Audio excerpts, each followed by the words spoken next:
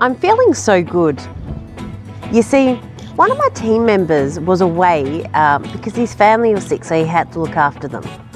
And this team member, Jonathan, he manages all my leads. Like, he looks at my inbox, he sends information to people, he organises appointments and puts all the details in my calendar, because I always get lost and get confused about who that person is and what they're after. While he was away, I decided to do it myself for a bit. Like, I think it's just good to get into the doing occasionally so you can refine the systems.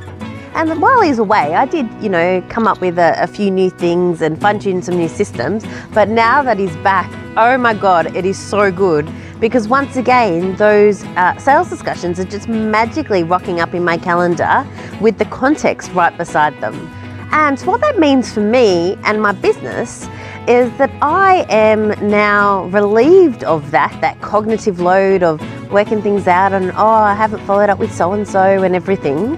I can have those sales discussions tomorrow that are all in my calendar, but today I can do something strategic in my business, like work out new content or organise to be on podcasts.